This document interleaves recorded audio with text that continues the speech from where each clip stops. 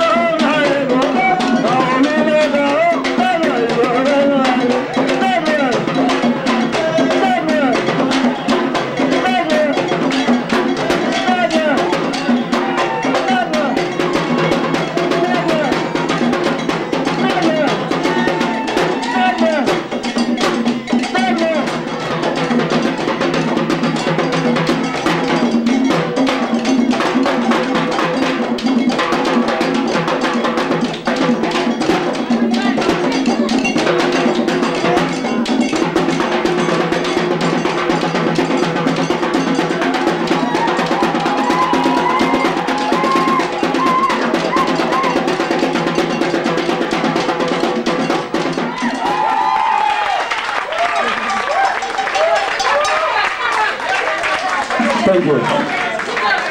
Thank you.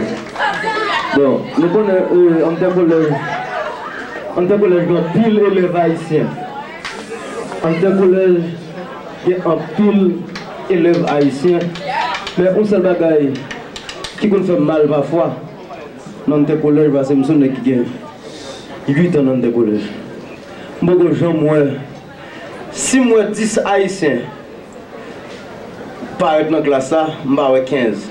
Et il y a plus que 15 élèves haïtiens dans notre collège.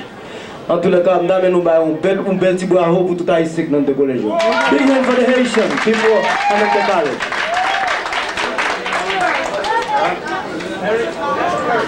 Yeah.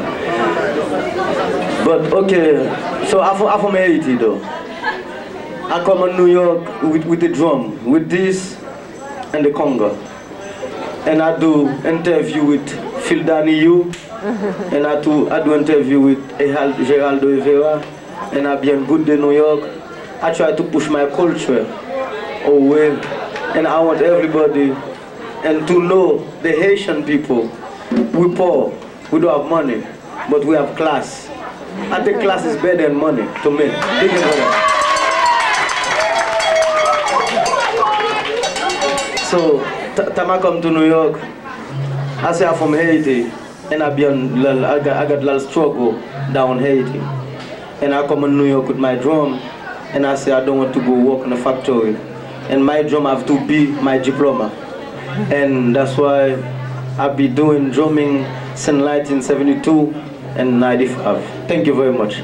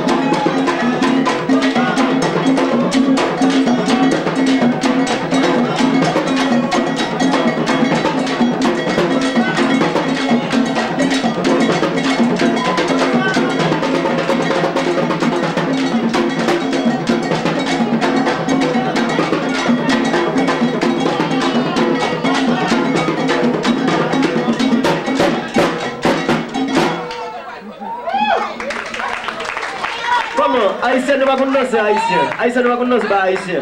Mais vous avancez dans le mi-temps, faut danser haïtien pour nous, s'il vous plaît. Big hand for the Haitian. Haitian club. Haitian club. Big hand for the Haitian club. Big hand for the Haitian club.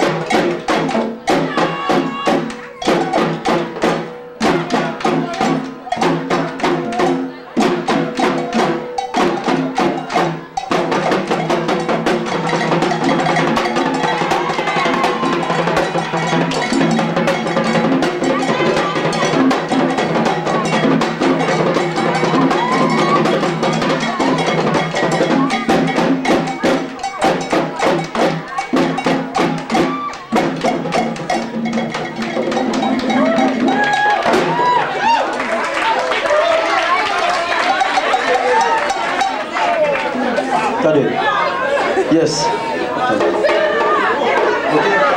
So, Ayomo Ibolele, lele, Ayomo Ibolele, pile pie mou bazimbadon, ça va donc te faire pour moi. Guillermo, quelque chose, Guillermo.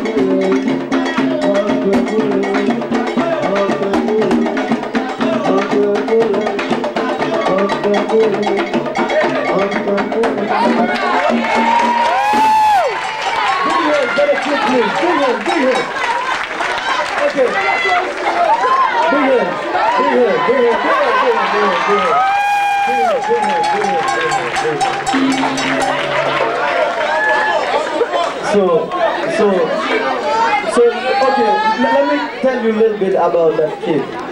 This kid, little bit. I'm gonna tell you a little bit about him. So this kid, his mother, I met his mother on Ante College, student from Ante College. Wow. And he come on my dance class, and she stay on my dance company. And she meet this guy, and they married, and they are different. Big one for the Haitian people. Big one for the Haitian people. Because you can see 100 Haitian, right? But 50 of them doing drug, doing stealing, but another 50 do something fine and right. Like me, like Frisner. Thank you.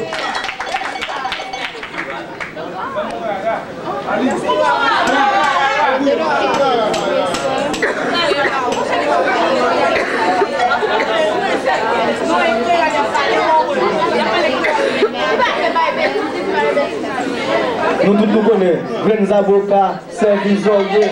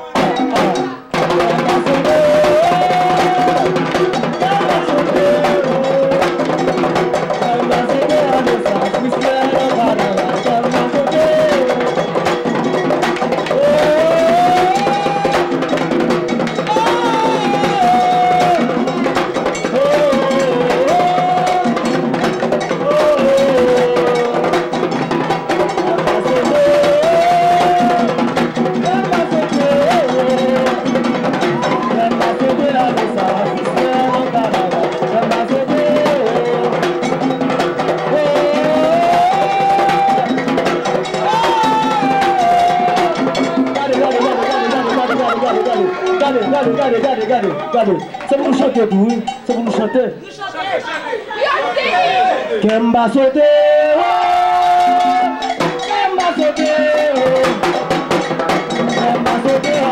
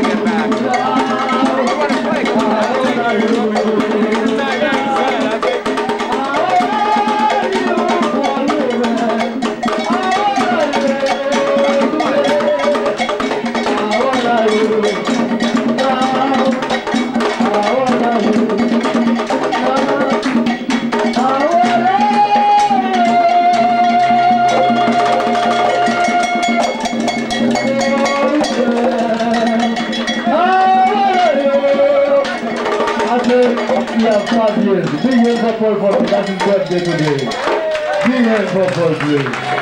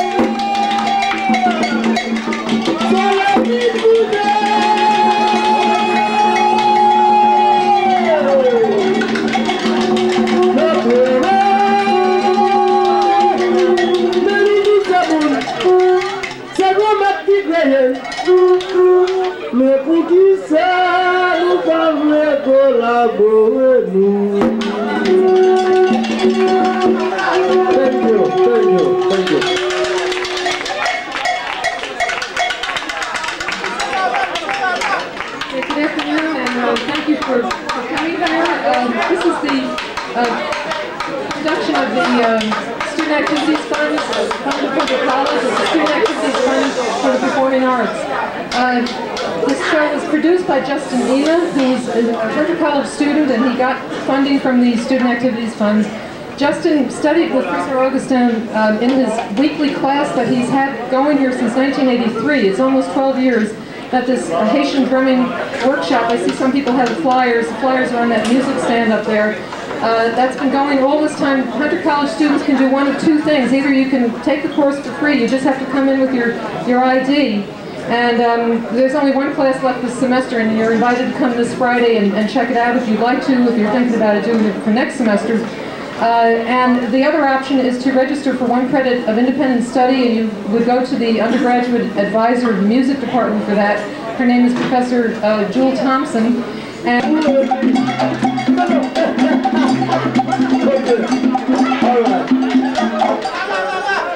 Parce que monsieur c'est pas haïtien lieu.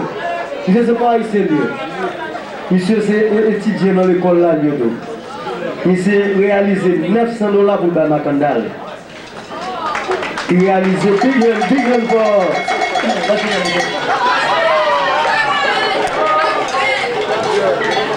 Big hand. This guy is not from Haiti, but he tried to support the Haitian culture. You know, because he tried to make, the money together. He make $900 so far to pay Makandal. Big him for this guy tried to help us. And say something to him.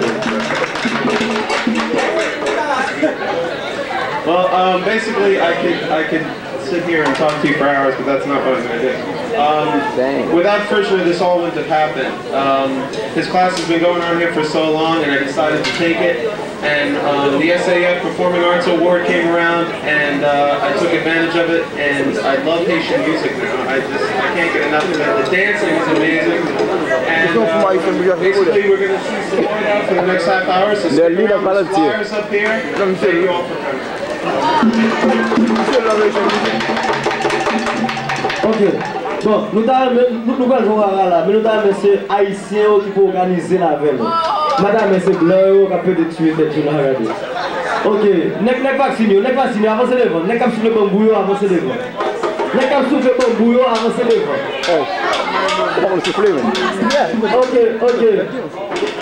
Okay, but I want to say something to my people, to the Haitian people. Because, I got a lot of respect for the Haitian people at the college. Because I got a lot of, respect for the Haitian people at the college. Because time I was in Haiti and I was play drum, I'm nobody, I'm nothing. On Haiti, I don't have no class. And if you play drum in my country, like 1960, 62, 63, you bomb. And if you're the drummer, you go to talk to the Haitian woman in Haiti. He know you're the drummer. He's not gonna say yes. He's gonna say no, baby. You're too low. But time I come in 1972 in New York, that's why I drank cafe and milk. Alright? Because my people, they still don't like the music. Some of them like reggae, some of them like salsa, some of them like compa. Because compa and folklore is different thing. Because compa, time you do the party, no light like that. And you don't see people first, like that, booking. So I'm so happy I meet those Haitian people in the college, but they go from the same class with me. Because they're from high class with me. Because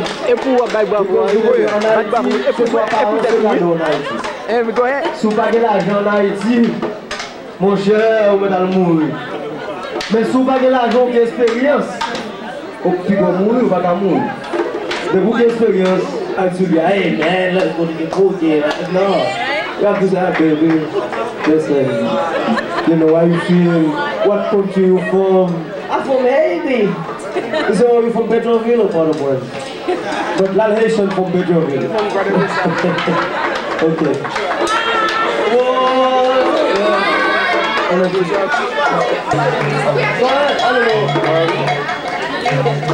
Go ahead.